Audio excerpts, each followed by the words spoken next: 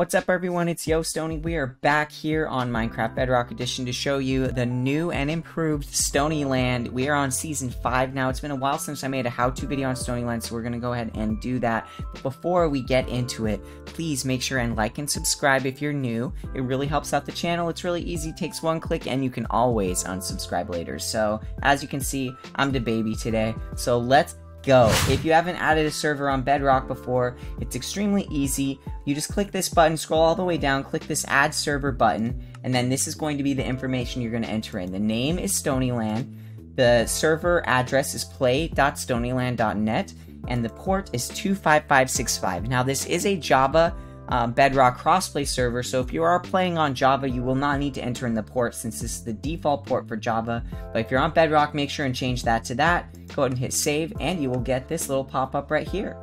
Once you're there, just hop on in. We can just join the server right away, and we can show you spawn here.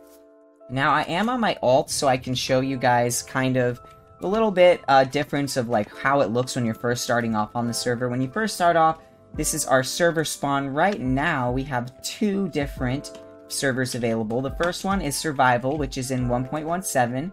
It's pretty self-explanatory for the Survival one. Whoa. Oh, we had a clear lag that was clearing stuff.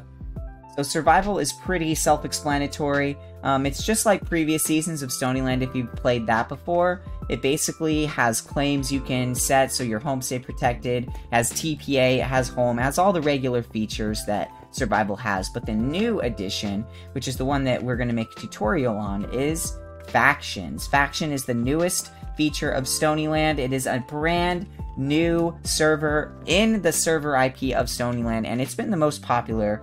We've had a lot of people log on and play on this. Right now we've got 1, 2, 3, 4, 5, 6, 7, 8.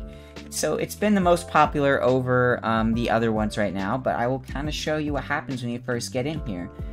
When you first get in here, you'll see this spawn. You'll read these things up here. Welcome to Factions. To get started, read rules. That's always something important to do, is type rules into your chat, check them out. Go ahead and accept that you've read them. Oh, we had to type rules accept, I believe. Like that, and there, we're good. And so once you are in, hey look, it's Fluffy. Hello, Fluffy. Once you are in a Factions. You can do a couple of things. You can, if you want to join a job, you can do that. That's something that's really good to do. So what you're going to want to do is get a job, pick out one that you think that you'll make a lot of money at. A lot of people start off with a miner job because it's really easy to earn money that way. So go ahead and just type in the name of the job you want to. So type the same command you just did, jobs join, then do jobs join miner, and then you'll have that job. I think you can have 2 or 3 jobs. So yeah, definitely check that out.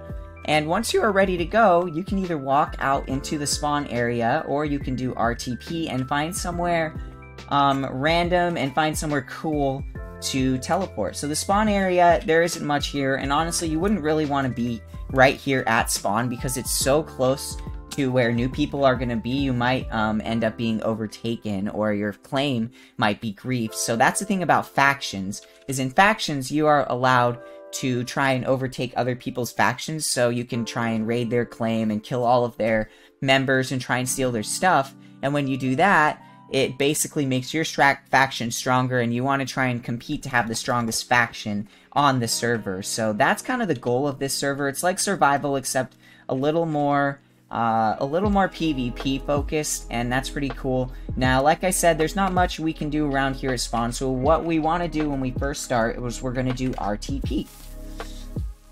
RTP does cost a little bit of money. I believe it's $50, but you know, you start off with $100 in the bank, so you shouldn't have to worry about that. Once you RTP, you'll be somewhere cool. We have custom biomes on this server, so a lot of the times the RTP that you're going to be going to is going to be something really whack and unique and crazy. And yeah, we found a really cool place here. We're like on the side of a mountain basically, so that's pretty neat. And so yeah, let's just go ahead and do the thing really quick. I'm just going to get some wood, get a little crafting table, and then show you guys how you make a faction and how you set a land claim and do stuff like that. So I'm going to run over to that cursed looking tree over there, and we'll get it all going. We are back, and we have made a crafting table. We also managed to convince the people on the server to sleep through the night, so that's kind of cool. And basically, once you find an area that you want to claim as your own, you're going to need to create a faction or join a faction. So we're going to create our own just to show you guys how to do it. It's really easy. You're just going to type F, create, and then you're going to type the name of the faction. So I'm going to do the name this faction. Cool. That's the name of this. Oh, we need money for a faction. Oh my. Okay, so if we need we need $100 for a faction, so that's why I suggested getting a job first, so you can have a little bit of money from that, but I'm pretty sure we can just sell some of our stuff in our inventory. Alright, perfect. We were able to sell our bread. If you're ever low on money, you can type the sell command into your inventory and then type a specific item that you're trying to sell. So we could try and sell dark oak wood planks.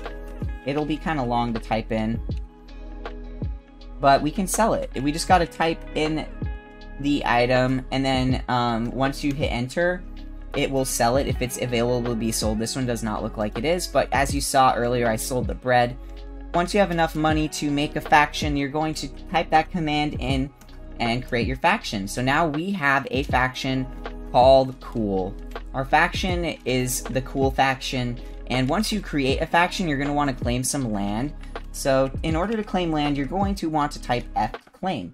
But as you see, we can't claim land, we need more power. Our power is very low right now because we just started. And in order to get power, we need to do a couple of things. We need to kill monsters, we need to go mining for ores, and we need to, most importantly, not die. Not dying is a very crucial part to your power. When you die, your power goes down. That's why my power is already -4.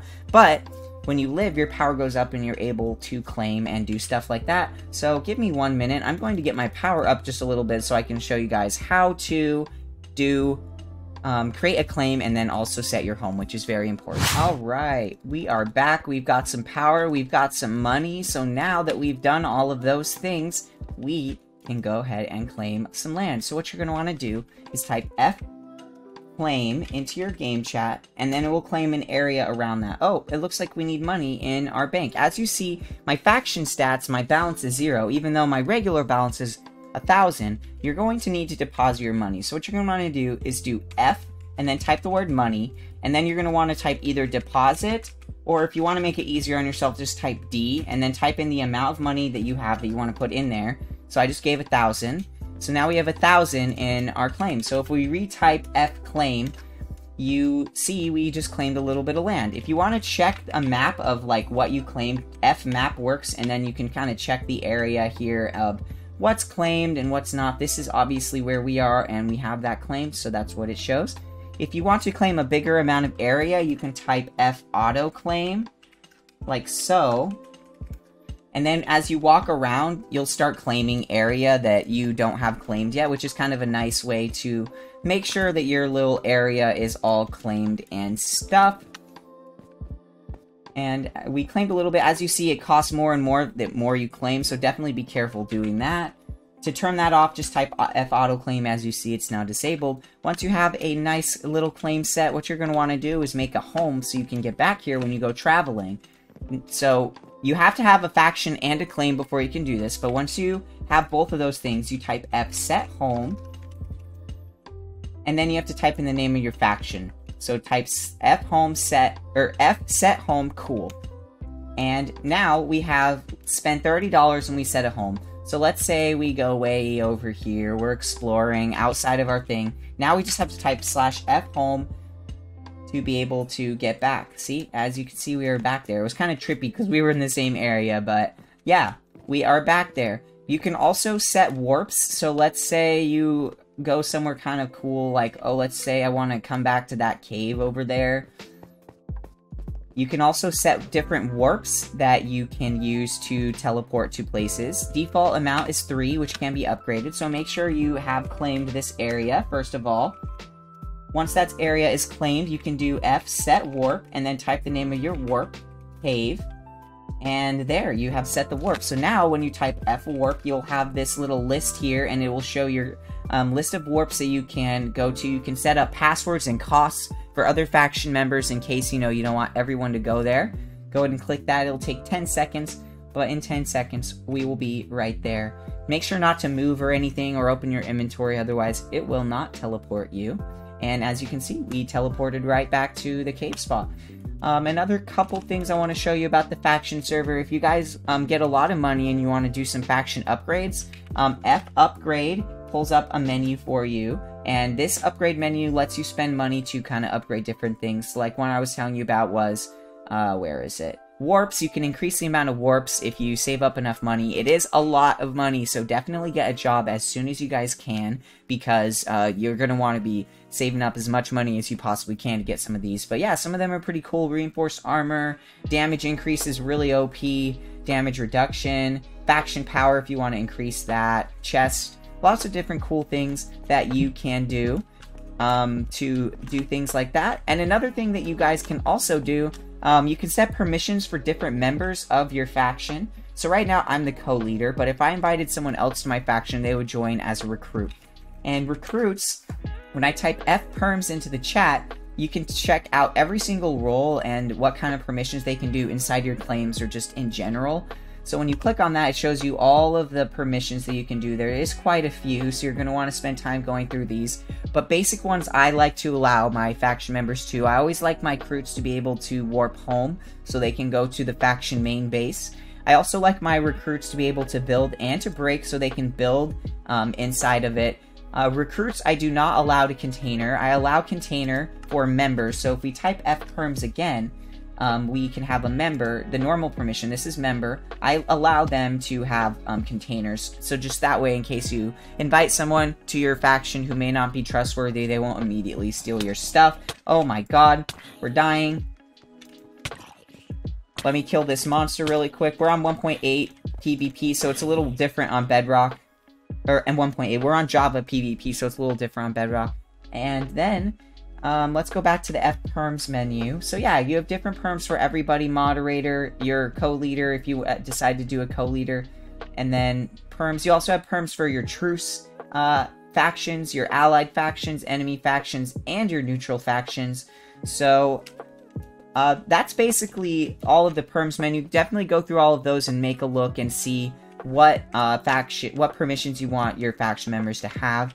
And other than that, that's pretty much all of the basic details. There's a ton of different commands for this faction, so if you guys want to look at them and kind of mess around with them, definitely check these out. Also, if you guys have any questions, definitely join my Discord. I'm always on the Discord and available to answer questions for you guys, and I know a lot of little tricks and things that can help you with along your faction journey.